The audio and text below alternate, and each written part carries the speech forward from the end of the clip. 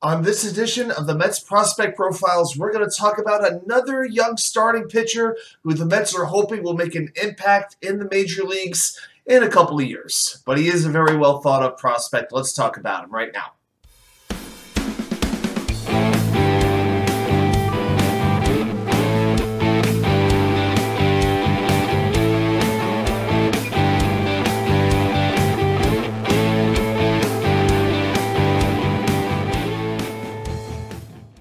And welcome back to New York Sports WickerMedia. I'm WatsuK99. Thank you, as always, for taking the time to watch these videos.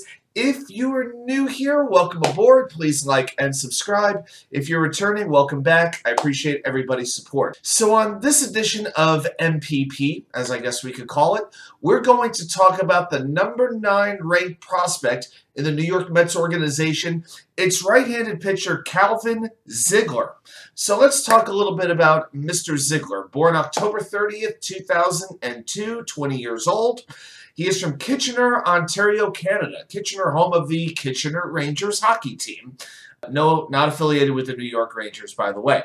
He's 6 feet tall, 205 pounds. He's expected to be a starting pitcher. We're going to talk about his starting versus relieving acumen as we go on. So, talking about the history of Calvin Ziegler, he was eligible to be drafted in 2020. However, that's right, there was a pandemic and there was no minor league season anyway. He was drafted in the second round in 2021, 46th overall by the New York Mets, and he signed for a below-slot bonus of $900,000. Now, he did pitch in St. Lucie a little bit. Now, looking at his stats, it's a very mixed bag.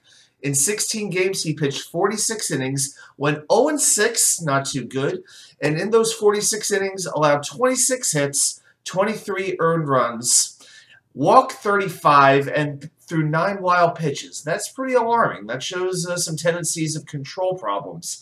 He did strike out 70, which is really good. That equates to 13.5 strikeouts per 9 innings pitched. All right, so that's a pretty good ratio. His whip, walks plus hits divided by innings pitched, was 1.3, and his ERA was 4.44. Not great, pretty subpar. This is a kid who's still really learning how to pitch in professional baseball and harness his talents. So what talent does he have? Well, he's got good arm strength. He typically sits around 93 miles per hour. He's touched as high as 97. Now, that fastball tends to work down in the zone because it has natural sink on it.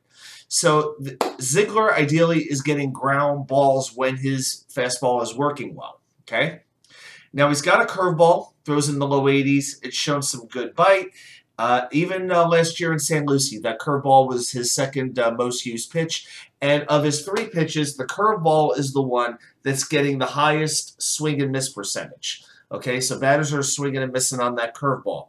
Now, as is typical of high schoolers who are entering the pros, Ziegler is also focusing on a changeup as well to try to keep batters off balance as well. So it's really the development of that third pitch that he's going to need if he's going to be a legitimate starting pitcher. Without it, he may only be a reliever. So under the Mets' watch going forward, the big thing to watch for is Calvin Ziegler's command. Can he control his off-speed pitches in particular?